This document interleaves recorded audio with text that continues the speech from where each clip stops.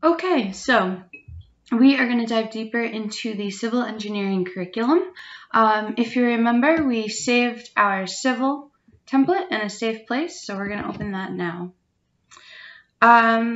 Just to recap about a major template, you can kind of see the structure of it here.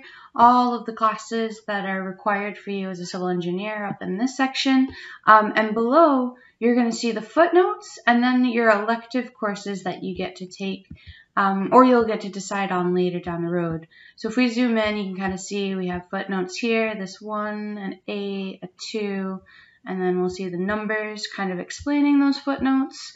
And then you'll see things like elective, elective, elective. Here are those electives. So it's kind of going to be structuring the end of your 4 years, which is definitely not something we're thinking about today, but just so you have an understanding what's at the bottom of this page. When you look at this, it does seem like very structured, very linear, like there are stepping stones that you have to take. In one sense, that's true, but there is some flexibility here as well, which is a bit of what I'm going to talk about today. And of course, we'll revisit during the webinar. And if you reach out to me, I can kind of go into that deeper for you on an individual level. So let's start by zooming into this fall semester. All right, so when we look at the fall, we can kind of see what we would consider like a plan A. We look at the spring, we see a bit of a plan B. And for some of you who are coming in with AP credits, we might even look to our sophomore year for a plan C, but we won't worry about that right now. Here in the fall, let's kind of work from the bottom up. Right here, you'll see an IHSS, which is your gen ed course through the Humanities, Arts, and Social Science elective. In your first year, you will be taking an IHSS course, so that is why you see this here, kind of like the math, the ENGR, the civil, and the chem. We're going to give you much more information on the HOS in a further video, so I'll leave it at that for now. Calculus 1, you have your basic engineering curriculum. So that's going to be math and science courses and our entry-level engineering courses. So right off the bat, we're going to be looking at Calculus 1 for our math class, and we're going to be looking at Chemistry 1 for our science class. And then for our engineering courses in this first semester, we have our Engineering 1100, which is Introduction to Engineering Analysis. And then we have our Civil 1200, which is Engineering Graphics and CAD for civil engineering students. You can kind of see these numbers over here. These are the number of credits each course is. So this is our 1 credit course that we want to take for the fall semester. All right, so here's where the nuances come in for a civil engineering student. IEA, this class here, Engineering 1100, is actually really important for you to get into your fall semester.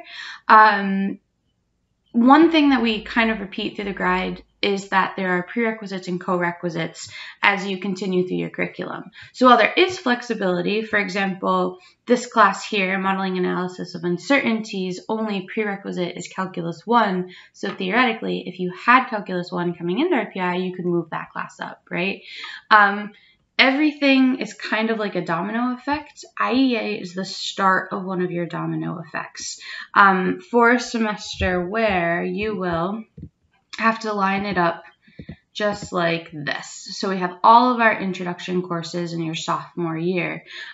These courses help lead you into whatever concentration you choose for civil engineering. Of course, that is much later down the road, so I'm not going to dig into that any deeper, but this class is the start of that. So here's what you could think about for your first semester. So we are absolutely going to be doing a HOS course. We are absolutely going to be doing a math course, and we're going to be doing your intro to civil CAD, which is this course here. Here's where some nuances begin a little bit. So IEA is a class where a lot of students have said that physics is very helpful for this course, as is Calculus 1. If you have not recently taken physics in high school, you're not coming with the AP physics class, you could take Physics 1, which we see in our spring semester, instead of Chem 1 in our fall semester. So I'm actually going to put that little blue dot here just so we know that this is kind of where the flexibility can be for us, right? So rather than chemistry, we're going to take Physics 1 with our IEA class. So this is an example of a first semester, right? If you come in with AP credits, so this is kind of a different ball game, and for example, you know, you do come in with Calculus 1, which is actually probably a lot of you, and you do come in with, let's say, Physics 1, right? So we're taking courses from both sides of our first year now. It will change up what we take. So we want to stick with our math and science course. So for Calculus 1, we're going to, of course, go over to Calculus 2 now. And then, because we have Physics 1, we have a couple options here. So first of all, we can take chemistry, which we see is kind of the other science course in our first year, or we can move on to Physics 2. That is totally up to you. Some students feel very strongly that I just finished Physics 2 or Physics 1 in high school. I'm feeling confident about my physics skills. I want to jump right into that upper level course. And some students are like, well, I don't really want to look at physics again for a minute. Let's take chemistry and then go into Physics 2 later. Totally your option. For this example, I'm going to just choose chemistry, so that way we kind of pay attention to all the classes in our fall semester. So with AP credits, we would take chemistry, we would take our engineering graphics and CAD, we would take intro to engineering analysis, we would take our Haas course, and we would take calculus 2. So you can kind of see how that works, right? If you're coming in with a boatload of AP credits, that's where I say reach out to me so we can really speak to your skills and kind of take a look at what classes are flexible in this civil engineering curriculum for you. My contact information is all through the guide. Don't be afraid to use it. All right, so that's as deep as I'm going to go into the civil engineering curriculum for this video. I look forward to speaking with you during the webinars and carry on with the guide.